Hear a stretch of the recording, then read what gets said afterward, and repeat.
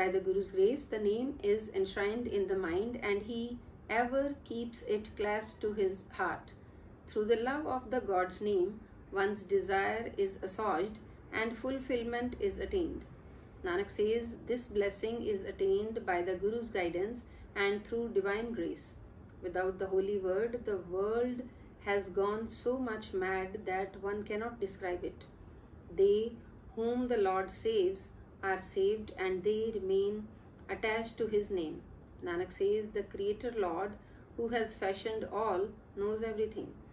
The Brahmins have grown weary of performing yajnas, havans, pilgrims to holy places and reading of Puranas, but they are not rid of poison of love of the worldly wealth, and in ego they continue coming and going.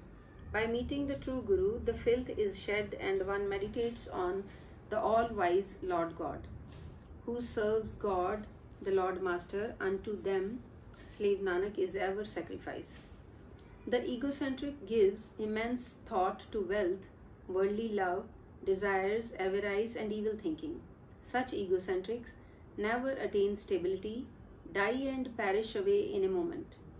If man is blessed with good fortune, then alone he meets the true Guru and leaves ego and sins. Nanak says, by uttering the Lord's name and contemplating the holy word, peace is attained. Without the true Guru's guidance, one cannot perform the devotional service of God, and love for the name is not inspired. Serf Nanak says, through the Guru's love and affection, the name is meditated upon. As far as it lies in your power, do not trust the greedy person. At the last moment, he shall deceive you there, where no one will able to lend you a helping hand. Whoever associates with an egocentric, to his countenance attaches the stigma of blackness. Black are the faces of those greedy persons. They depart losing their human life. O Lord God, unite me to the holy company so that God's name may come and abide within my mind. Serf Nanak says, by singing the praises of God, the filth of birth and death is shed. Whatever God, the Creator Lord, has preordained, that cannot be erased. The life and body, all are His. God, the King, cherishes all. The backbiters and slanderers remain hungry, die rolling in dust, and their hand reaches nowhere. Outwardly, in hypocrisy, they do all good deeds, but in their mind and heart they practice deceit. Whatever man sows in the farm of the body, that comes and stands before his eyes in the end. Nanak supplicates, my Lord God, forgive me and unite me with thyself as it pleases thee. The mortal does not realize the coming and going, nor contemplates the Lord's court. He is wrapped in the love of the wealth, and within his mind is the darkness of ignorance. Then alone the slumbering man awakes when the very heavy club hits him on the head. The Guruvards contemplate the Lord in time and they obtain the door of salvation. Nanak says they themselves are saved and all their relations and family members too fare across. Anyone dying through the word appears dead. By the Guru's grace, man is sated with the God's elixir. By the Guru's word, he finds the Lord's portal. Without the name, everyone is dead. The egocentric dies losing his very life. They who do not contemplate the Lord's name in the end wail in suffering. Nanak says, whatever the Creator Lord does, that happens.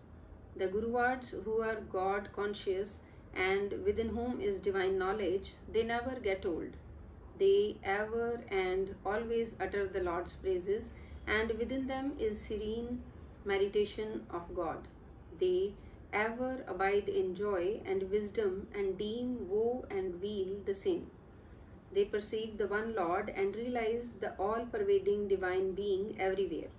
The egocentrics are like children and old people who in their mind do have thought of God.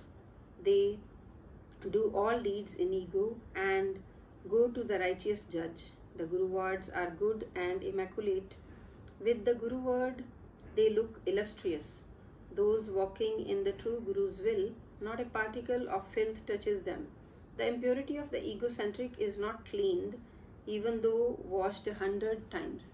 Nanak says the Guru wards are united with God and they merge in the Guru's being. He who does evil, what will his condition be? He burns himself in his own rage. The maddened egocentric worries himself in strives. By turning Guru wards, he comes to understand everything. Nanak says the Guru wards struggle with their own mind. They who do not serve the omnipotent true Guru and do not contemplate the holy word, they are not said to be human beings. Rather, they are the foolish beasts and animals. Within them is neither divine knowledge nor meditation. They have no love and affection for the Lord. The egocentrics caught in evil thinking die, and they come and go again and again. They who meet the living truly live, enshrining God, the life of the world, in their heart. Nanak says, the Guru ward look beauteous at the true Lord's portal. The Lord's palace the Lord has built, in which the Lord himself abides. By the Guru's teaching, by burning the love for the wealth, I have attained God. In the Lord's temple, innumerable things lie. O man, contemplate the name, bringer of the 9 treasures. Nanak says, blessed are those fortunate ones who by the Guru's guidance have searched and found the God.